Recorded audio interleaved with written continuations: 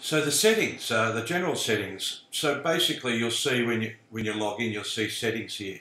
Now this is something you should only have to do once, but I'll just explain it. This is the title of the website. You should also have a tagline. The title should be short. The tagline is describing what your website is.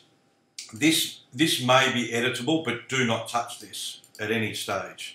Unless you've got developers telling you what to do, because you'll basically break your website immediately.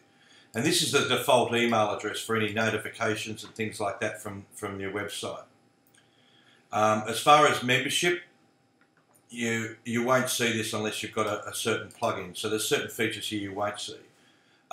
This should be set at subscriber all the time.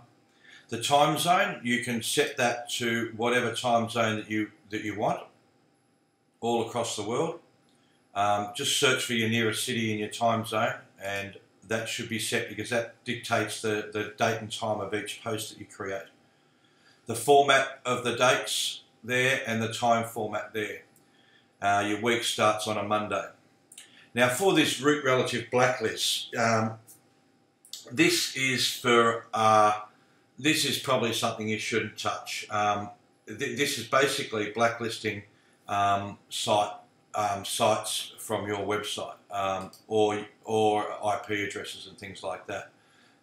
Again, have a look at the help section, but it's pretty self-explanatory. The only things you should have to change, you could change, is the title, description, the default email address where all the notifications go to, the date, the time zone, and that's pretty much all you really should. Maybe the week starts on. That's really all you should be touching in the general settings.